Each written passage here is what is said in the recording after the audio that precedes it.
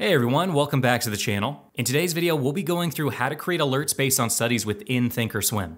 We're going to be creating 3 separate alerts based on some of the most popular studies out there, things like RSI, simple moving average crossovers, and the MACD. Each one of these that we create is going to be a separate alert, but at the end, we're also going to combine them all and set an alert to only go off if all 3 conditions are met at the same time. Now, jumping right into it on the ThinkorSwim platform, I will say there are a few different ways we can get to the alert conditions window. But in this example, I just want you to come to the charts page and go ahead and right-click on your chart. Once you right-click, you're going to bring up a little menu here, and we're going to go down towards the bottom and click on Create an Alert. Now, once you click Create Alert, a little dialog box opens up, and this is where we actually create our alerts. Now, for the most part, a lot of you are just going to be using simple pricing alerts. Hey, send me a message when Disney goes above 180 or below 160. Really simple stuff. But in this one today, we're going to create a study alert. And the first one we're going to create is based off of RSI. For this one, we're going to say, send us an alert when Disney is oversold on the RSI on a, let's say, minute chart.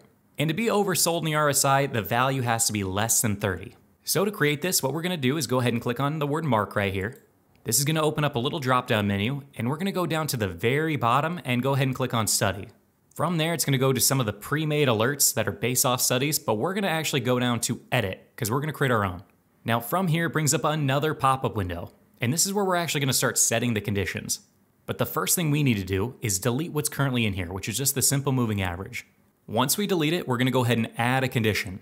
Let's go ahead and move that down to see it a little bit easier. And remember, for this one, we're looking RSI below 30. So we're going to select a condition here. It's going to be a study condition. We're going to come up here to the search box, and in this case, we're going to type in RSI for Relative Strength Index. We can see it there as the second option, so we'll go ahead and click on that. And on the left, you can see all of the settings for RSI. And we're going to leave it as the default settings. We're not going to change anything over here on the left.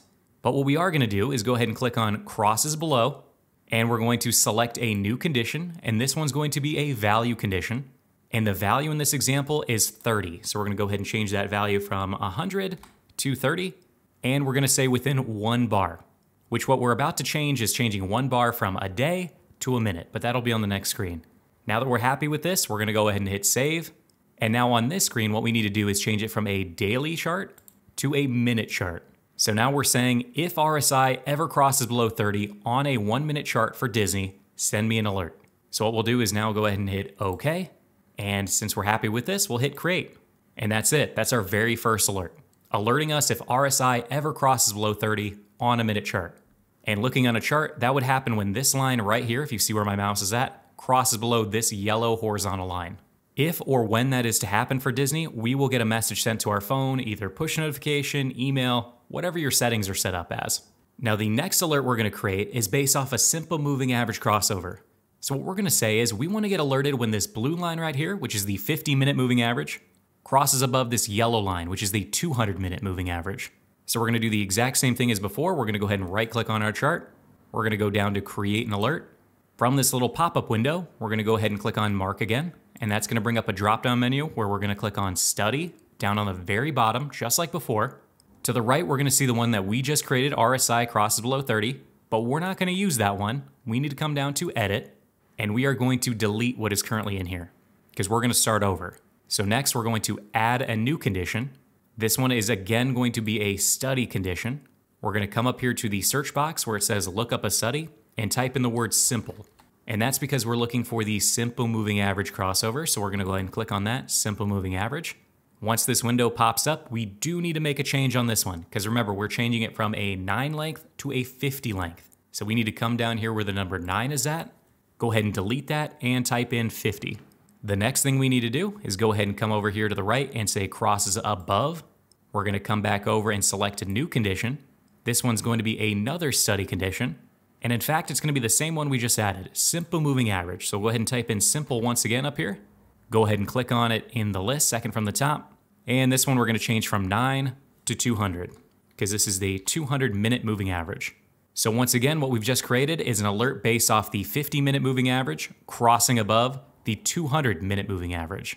So we're going to go ahead and save this. And you can see my condition setup, the time frame is still selected as 1 minute. So we're not going to change that. We're happy with it. All we have to do is go ahead and hit OK and hit create. And that's it. We just created an alert based on RSI and the simple moving average. And remember, that second one we created based off simple moving average crossover would activate when this blue line crosses above this yellow line. Now the third one we're going to create is going to be based off a MACD crossover. So MACD is down here at the bottom, and I'm going to zoom in a little bit so we can see a little bit of a better picture of it. We're going to create an alert based off the MACD line crossing the average line. So the value line crossing the average line. We want to be alerted when this blue line basically crosses above this yellow line. And you can make it a lot more complicated than that. You can based off the histogram if you want it to be above 0 or below 0. But in the example today, we'll keep it pretty simple. So once again, we're going to go ahead and right click on our chart. We're going to come down to the bottom of this drop down menu and click on create an alert. From there, we're going to come up to where it says price mark once again. We'll click on that. We'll go down to study and we're going to edit it once again. Just like before, we got to start over. So we're going to go ahead and delete this out of here and we're going to add a new condition. Now in this one, the condition is going to be a study condition, just like before. In this case, it's going to be MACD. So we'll go ahead and type that up there in the search box, MACD, and we'll click on it. It's the very first one in the drop-down menu. And on the left-hand side here, once this opens up, we're actually going to leave it as the default because we want to plot the value line, which is that blue line down at the bottom. So we're going to go ahead and leave that one be, but we are going to click on crosses above. And once again, we're going to select a new condition. It's going to be another study condition because it's still based off MACD. So up in the search box at the top, we'll go ahead and type in MACD once again, click on it in the drop-down menu here. And the only thing we need to change on the right-hand side here is change the plot line that it's using from the value line to the average line. So once again, what we're saying is we only want to be alerted when the blue line crosses above the yellow line on our MACD indicator. So we're going to go ahead and hit save. It still has the 1 minute time frame, so we're going to leave it as it is. 1 minute time frame looks good, and we'll go ahead and hit OK. Since we're happy with this, we'll go ahead and hit create. And there we go. We now have 3 separate alerts, all working independently of one another. So I'll get an alert when RSI crosses below 30, this horizontal yellow line. I'll get an alert if MACD ever crosses back above the yellow line. And I'll get an alert if the 50-day moving average crosses above the 200-minute moving average. And I know if you're watching this, I can tell that the 50 is already above the 200 and the MACD line is already above the average line. But it's not going to activate if it crosses below, it's going to wait until it crosses back up above. Now what we're going to do is actually combine all 3 of those, which means we only want to get alerted if all 3 of them happen at the same time or around the same time. So what we're going to do is go ahead and right click on the chart once again. We're going to come down to create an alert, just like always. Right up at the top, just like before, we're going to click on the word mark and we're going to come down to the bottom and hover our mouse over study. Now on the right here, you can see the 3 studies that we've already made, MACD, simple moving average, and RSI. So if we needed to reuse these for Netflix or for Microsoft, we wanted to reuse them and quickly use them, they're over here on the right. And since some of them are already pre-made, we're going to use one of them and kind of go off that. So in our case, we'll reuse MACD since that was the last one we made. And then we're going to come up here to study and we're going to edit that one. So now that we're on this window, what we need to do is start adding conditions to this. We already have the MACD condition, so the only thing we need to add to this is the simple moving average crossover condition and the RSI crossing below 30 condition. So what we're going to do, go ahead and add a condition here. Just like before, we're going to go through the same process as always, and I'm going to do this fairly quickly since we already did it before.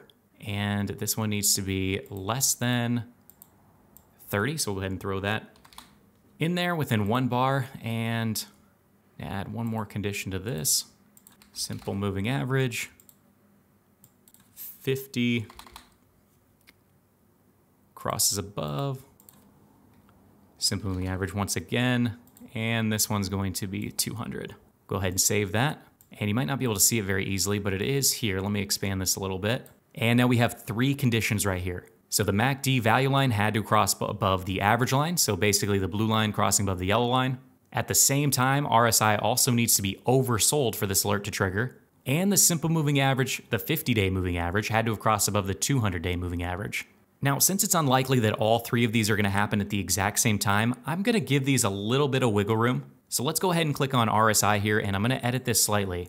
I'm actually going to say it could have happened within, let's say, 3 bars. So it could have happened within the last 3 minutes. Maybe it's not oversold this very second, but in the last 3 minutes it was. And we'll also do the same thing for simple moving average. I'll say it could have also happened within the last 3 minutes, and we'll go ahead and save that. And I'm happy with MACD. We'll say it had to have just crossed above the MACD line. So we'll go ahead and hit OK here. and we'll hit create. So we've created 3 separate alerts, all of which are working on their own independently. And then finally, we combine them all. So the final one is only going to trigger if all 3 are met simultaneously.